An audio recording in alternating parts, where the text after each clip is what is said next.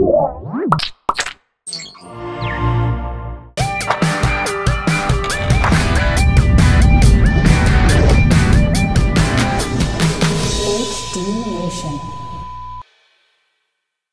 more question?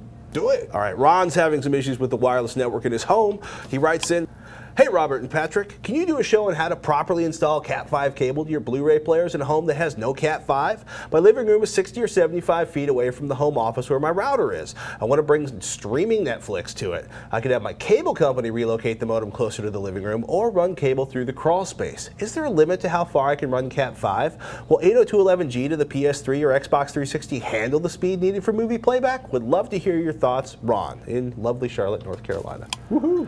Okay, first of all, Cat5, Cat6, 90 meters or 295 feet, that's pretty much the distance you get before you start getting into issues and start thinking about things like, you know, power boosters, or it's basically splitting into segments in between switches probably at that point. You need a well-made cable for that, though. Yeah. If you're making your own and you nick that cable just barely, forget that kind of distance. Yeah, but I mean, like 100 feet, you basically, you can probably go to a local computer store, or like our local computer store, Central Computer, they sell 100-foot cables for like 12 bucks.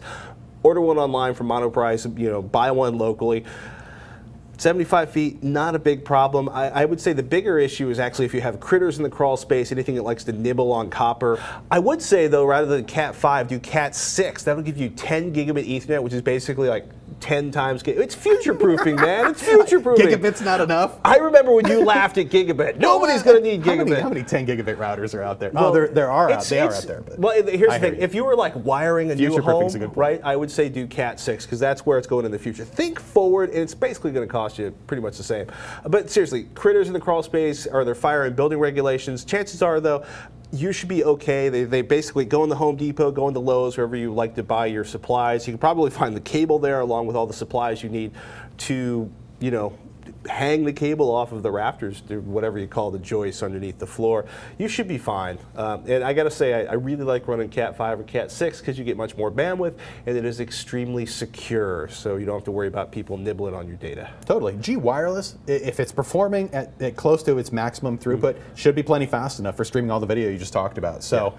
It might depend on the router you're using as well. Different routers respond differently in different environments. I just bought a new one to replace an old B router I used to have, and it supports an N standard as well as G and the others. I'm finding its throughput with all of my wireless gear is just significantly better than it used to be with my old hardware. Routers have gotten a lot better. Do yourself a favor, go to smallnetbuilder.com. Amazing website. They do exhaustive testing of 802.11 routers and all sorts of network gear from, you know, network attached storage, basically all kinds of good stuff. Awesome website, worth your time. They do charts basically, and they will show you there, which and that's how I good, picked my new router. Yeah, it's actually, and you're right, the new routers work a lot better. I would say though, man, because even a little tiny house like mine, you know, moving something a few feet can make a huge difference in degrading signal quality. Yeah. It's really nice to have, like, you know, a piece of copper running from one end of the house to the other. Then you can put a second Wi-Fi router in the other end of the house. You can have better cover for everything. Hey, yeah.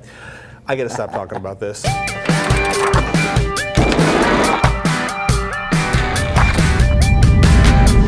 HD Nation.